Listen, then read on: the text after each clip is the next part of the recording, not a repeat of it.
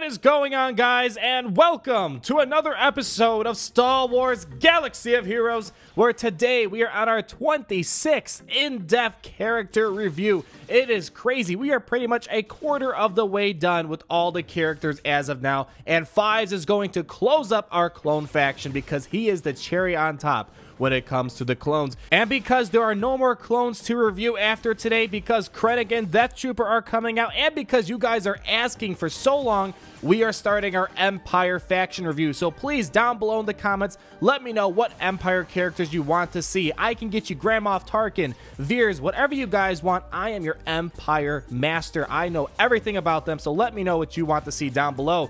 But before we get going, let's pull up the Hall of Fame and see where we are so far. In our last review, we looked at the clone sergeant and we placed him as a knight. Now, where is Fives going to fall in the Hall of Fame? He has been the most accessible clone ever since day one, and he has a lot to him. You might hear a lot of hubba bubba about him, and we're going to talk about just that. And we also have footage of his Zeta ability. If you've already seen the past few clone reviews, you may be familiar that I've been getting a lot of gameplay from Mick Mole 2, and he has provided a lot of Zeta Fives gameplay today. So once again, thank you so much for providing gameplay, and please check out his channel down below. He has a lot more clone content if you want to become more familiar with them. And you guys know how we do things over here. Let's go ahead and talk about the history of Fives and see why he is such a favorite character in Star Wars: The Clone Wars. Fives was just like the rest of his clone brothers and was developed on the planet of Kamino off the DNA blueprint of Jango Fett. The nickname, in case you did not know, came from his clone trooper designation, which was CT-5555, so that's how you get Fives. During his days as a cadet, he was a part of the Domino Squad, which Echo was also in. Both him and Echo were eventually promoted to ARC Troopers due to their contributions in defending the Rishi Moon listening post, which was seen as a critical victory, believe it or not. Fives unfortunately got caught up in discovering a conspiracy when Tup, a fellow clone, had his inhibitor chip malfunction. When it was discovered Fives knew the truth of Order 66, he was framed to make it look like he was trying to assassinate Chancellor Palpatine.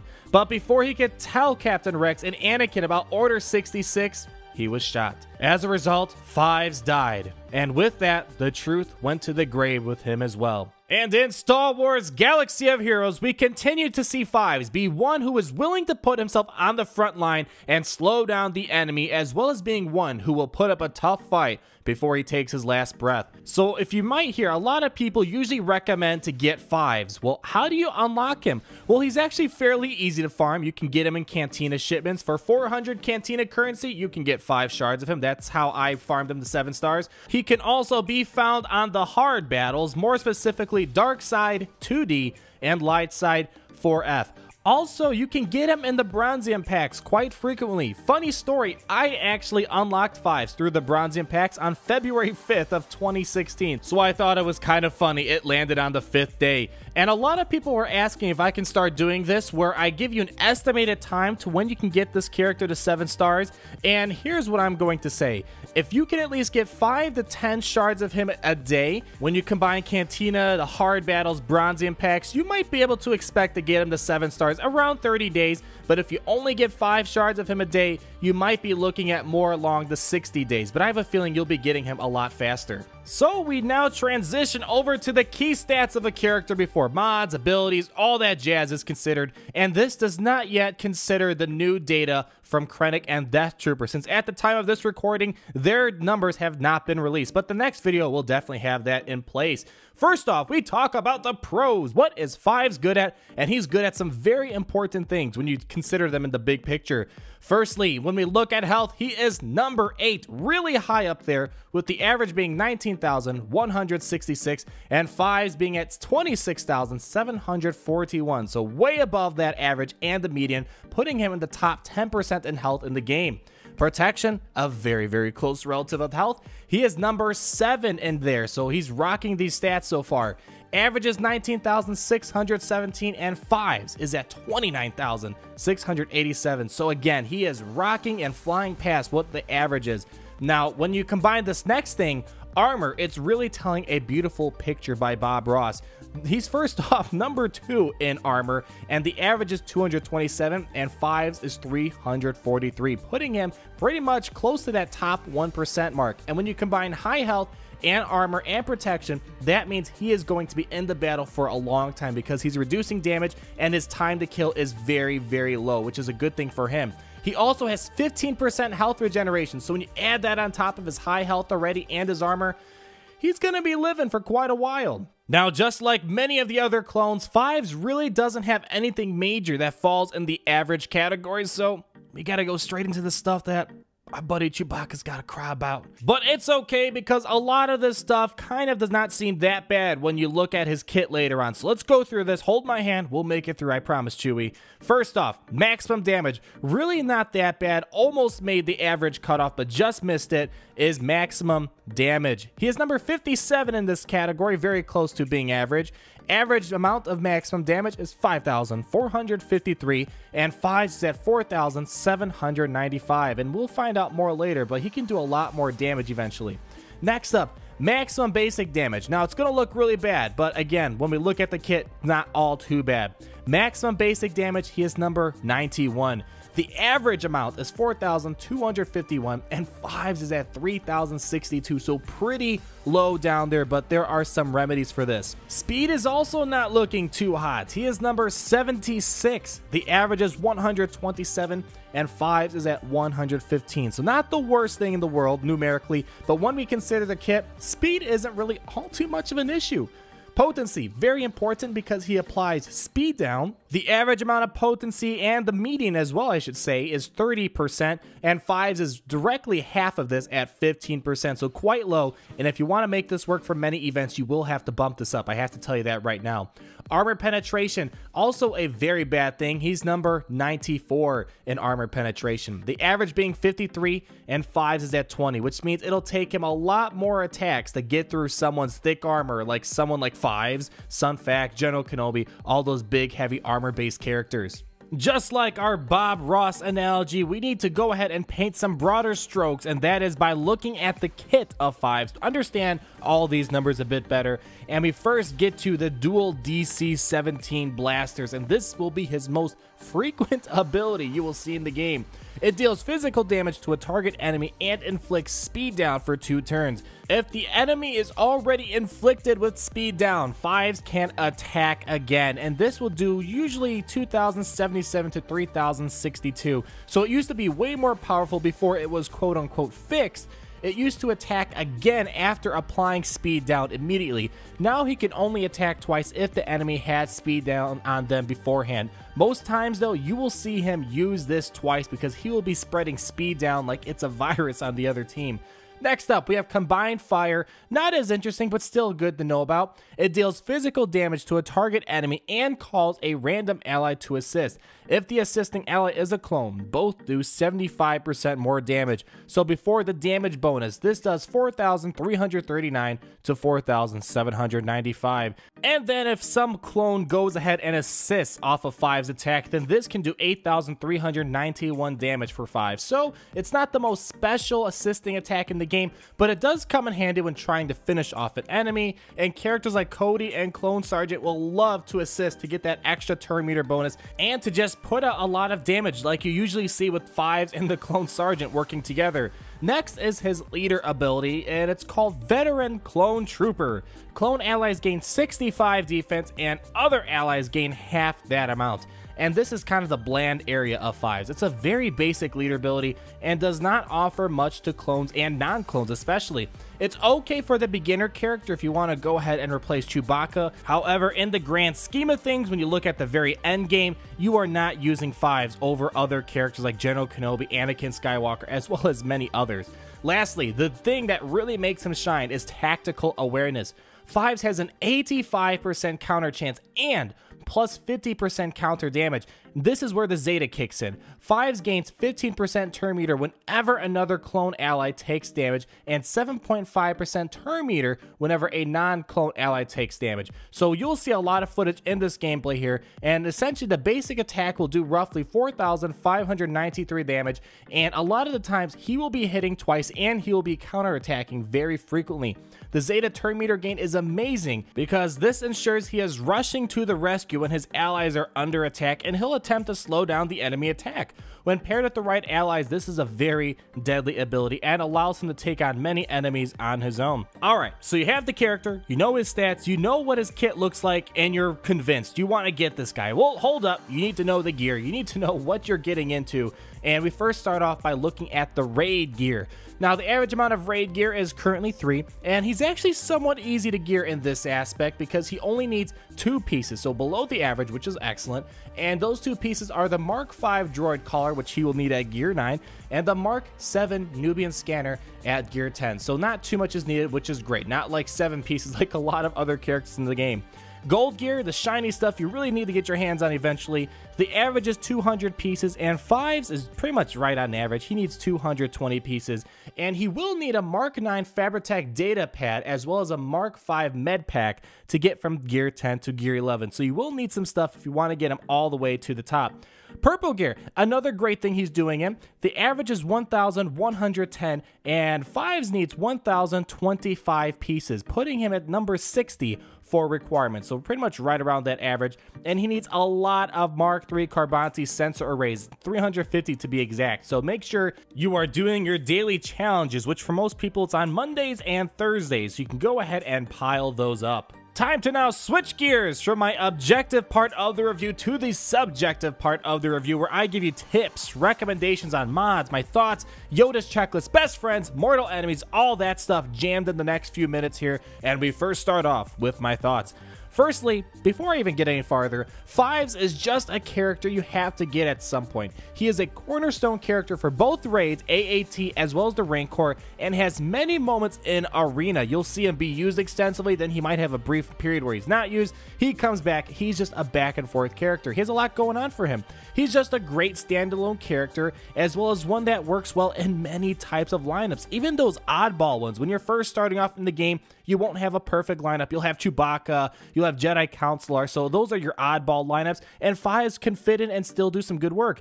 Even before his Zeta ability, he is still pretty deadly. The constant counterattacks and speed down means he is going to be very active in battle, so speed is not a huge issue.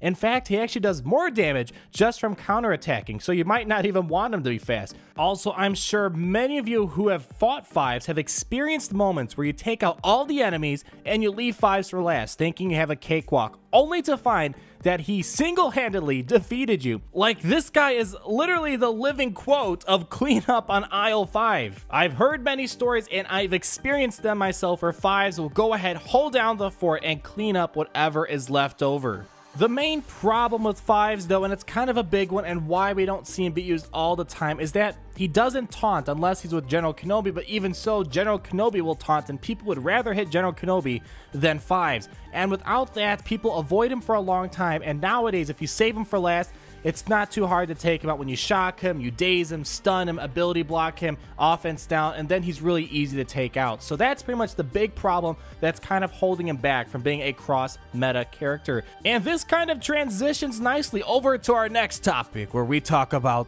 the mortal enemies. And pretty much right now, there aren't really any anti-clone synergy characters, so you don't have to worry about that as of now. But debuffs like shock and daze are deadly to prevent him from gaining the turn meter off his Zeta and counter attacking. But to be honest, stun is by far the most preferred. Once stunned, he is doing absolutely nothing for your team. Characters that are cleansers and can give tenacity up to their allies are also a problem, because without applying speed down, he is not getting as many bonus attacks as he should. Also, what I personally like to do is use thermal detonators against him because I don't bother with him until the end, and I'll just use someone like Jawa Engineer to pile up the thermal detonators, and that will help me get him down a lot faster, and he won't counterattack off a thermal detonator. So a lot of ways to counter 5s, but if you are using 5s, you want to know who his best friends are, because with his best friends, he will do quite well. And first of all, like all the other clones, you want every single clone, if possible, to be with 5s. That's the best case scenario, because under a Commander Cody Zeta leader and Echo by his side, he will gain lots of turn meter, lots of health regeneration, lots of protection regeneration just off his basic attack. Anakin lead is also great for more damage when 5s constantly counters. That is some pretty big counter attack damage coming at you. That destroyed me for a while there. General Kenobi is also fantastic because he can make 5s taunt. Only problem is usually when 5s taunts, there's a good chance that General Kenobi might be taunting, and people would much rather smack General Kenobi in the face than the mean old 5s. Plo Koon, also a friend, not the closest one, but something I'd like to put out there. Turn meter removal characters are great because turn meter removal and speed down is all a great combination to put together. When I was a beginner player, I used to do the Captain Phasma lead and 5s by the side, because when Captain Phasma's leading, she might call 5s into assist, which is a very great combination when you're first starting, and counter attack teams are just great in general. Having characters like Ayla Sakura, 5s, they're just two of the characters I do not like to see together because they will get lots of counter attacks. Kit Fisto, Count Dooku, you kind of get the drill from there. Now, if you're fortunate to have Zeta Mat abilities, I highly recommend pairing up 5s with Barriss Zeta. She has an amazing Zeta ability that can recover health upon a critical hit, so that would be critical for 5s that constantly gain so much health to keep them alive a lot longer. So check that out if you have the opportunity. Now I say it's time to talk about the mods, and you have a lot of flexibility here. Since he already has a lot of protection, a lot of armor, a lot of health, you could go ahead and give him health mods to amplify the health pool that he has. So that's one idea for the mod sets. I personally believe you want to try to up his damage because he will be counterattacking quite a lot. So best way to do this is to go ahead and give him critical chance and critical damage mods. Or if you don't have those, offense mods might be better. Not everyone can get offense mods. Critical chance, though, and critical damage are a lot better in my opinion. As we will soon find out, I really recommend using this character, especially as a beginner player, for the Rancor raid, and you really should get potency mod sets if you want to use them for that. In terms of primary and secondary mods, again, you have a lot of flexibility here. I would recommend getting either critical chance, critical damage after you pick your mod sets. Also, a lot of protection would be great. Bringing up that protection will keep him around for a lot longer. Health mods are great. You can also put speed on him, but since he will be gaining a lot of turn meter, assuming you have the Zeta ability, you really don't need to worry about speed all that much. And even if you don't have the Zeta ability, he will be counterattacking quite a lot if people are hitting him or using their AoE. So don't worry if you can't get a lot of speed on. All those other things are a lot more important. Last and certainly not least, up at bats, we have the Yoda's Do or Do Not checklist, where my buddy Yoda and I quickly go through many aspects of the game and let you know if 5s is good in there. And let's go straight into Arena. I've alluded to this quite a lot, but 5s does become the meta quite often. He shows up, disappears for a little bit, shows up, disappears again, so you want him in your inventory because you never know when he'll come back for the Arena meta. Galactic War is also nice. If you can apply speed down, it's going to help you a lot in the long run for Galactic War. Light side battles, definitely go ahead and say do for that. Cantina battles, just like light side battles, do. He has a lot of endurance to stick around, especially for those very hard battles, as you'll soon find out later on in the game. Mod challenges, nothing clone specific, so I will say do not, but you can use them for the general catch-all health mod challenges. Ships, definitely do. I unlocked his ship not too long ago, and it is a fantastic ship. So if you can, get his ship as well if you're not prioritizing anything else. Rancor raid, I don't even think I have to say this again, but definitely do. He applies speed down, and that is a critical component of the Rancor raid. AAT raid, definitely a great character as well, especially with Zeta and with a lot of clones. You've probably seen plenty of clone footage I put out with him in the AAT heroic raid, and he is a very critical component to apply speed down, get counterattacks, and to call in his clones to assist. So definitely do for that. And here we go. Now it's time to go ahead and pull up the Hall of Fame and see where we are going to rank our final clone. And from Grandmaster to Youngling, 5s is going to be granted the Master status. Now, Fives is super close to clinching that Grandmaster title, probably the upper tail of the Master status. Just the fact that he can't taunt really decreases his viability as a tank. Yes, he has a high health pool and protection pool, but it doesn't really help when you avoid him, you stun him, shock him, daze him, throw thermal detonators on him, and you're essentially avoiding him, and he's not doing his counter-attacking jobs, which is why he has an off and on period. But other than that, he is just a real solid character overall, and you just have to get him in your inventory at some point because it does come in handy, and you never know when he might be the meta again because there are plenty of moments when they do show up. So ladies and gentlemen, there you go. I hope you enjoyed this last clone faction review that we just had. I had a lot of fun. I know you guys did, but now it's time to move on to the Empire. So down below in the comments, please let me know what Empire characters we should start reviewing, and stay tuned for my Empire farming guide coming out next week so you can go ahead and build up your army. Other than that, please go ahead and comment down below, like this video if you can, and subscribe for more Star Wars Galaxy of Heroes content, and we will talk again soon. Peace out. Wake up.